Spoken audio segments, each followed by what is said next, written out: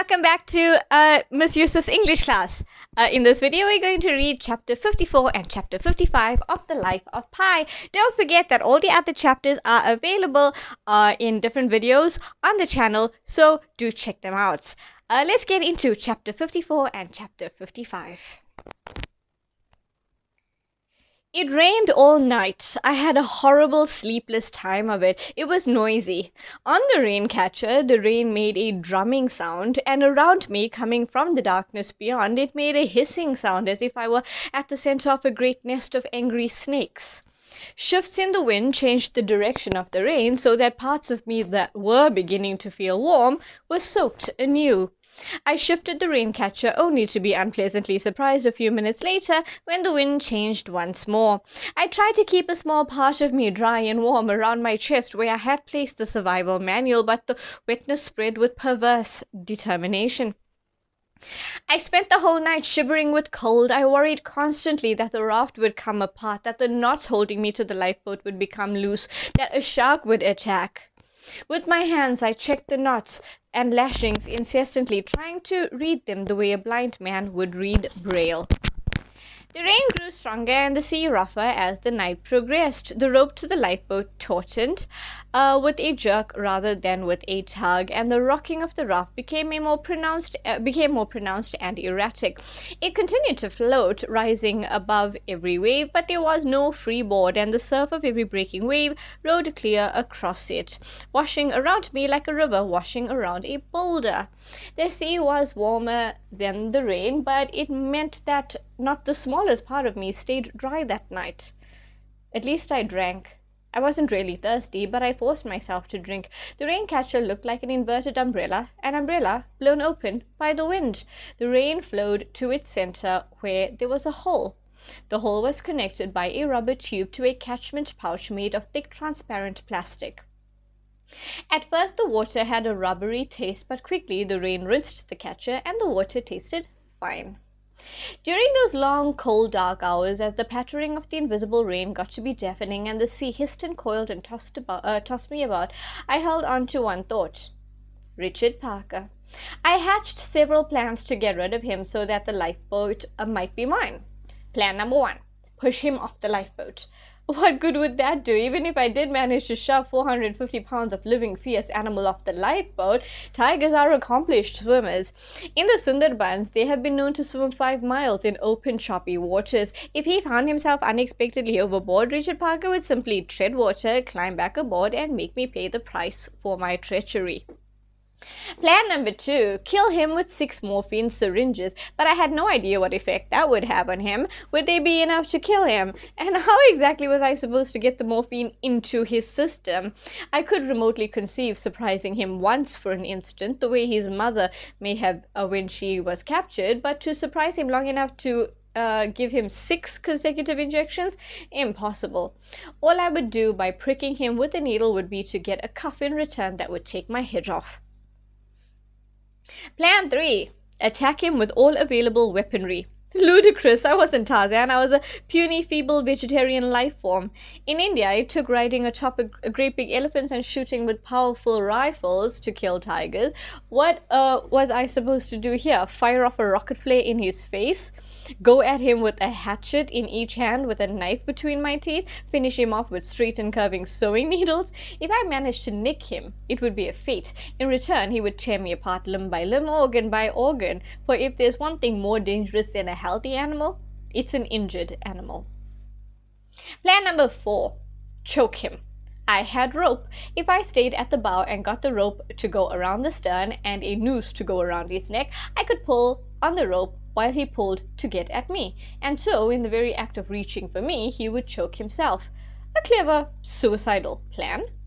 Plan number 5, poison him, set him on fire, electrocute him. How and with what?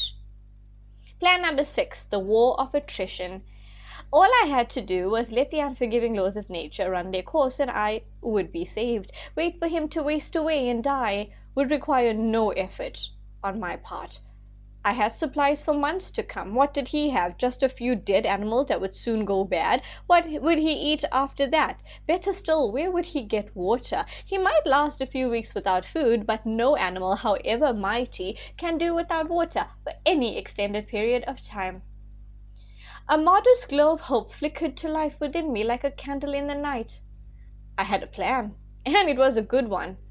I only needed to survive to put it into effect.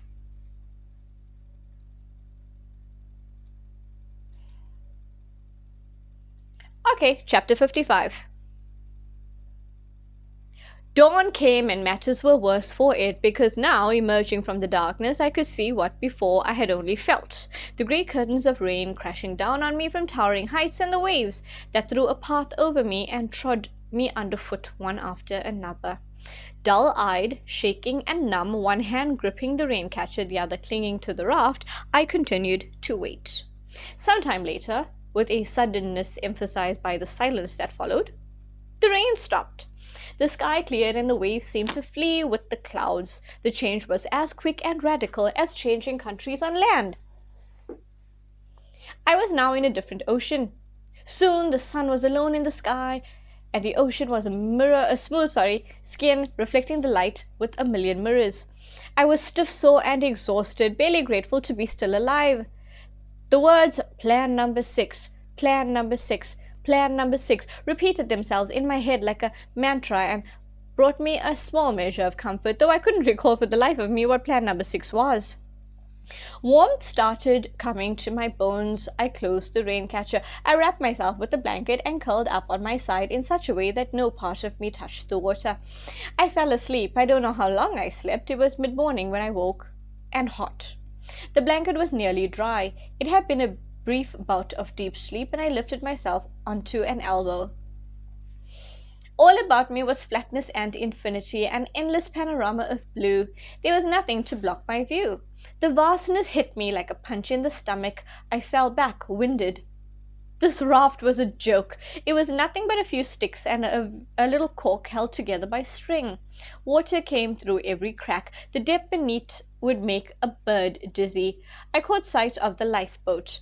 It was no better than half a walnut shell. It held onto the surface of the water like fingers gripping the edge of a cliff. It was only a matter of time before gravity pulled it down.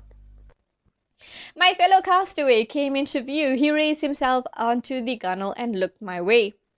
The sudden appearance of a tiger is arresting in any environment, but it was all the more so here. The weird contrast between the bright striped living orange of its coat and the inert white of the boat's hull was incredibly compelling. My overwrought senses screeched to a halt. Vast as the Pacific around us was, suddenly, between us, it seemed a very narrow moat with no bars or walls. Plan number 6, Plan number 6, Plan number 6, my mind whispered urgently. But what was Plan number 6? Ah, yes.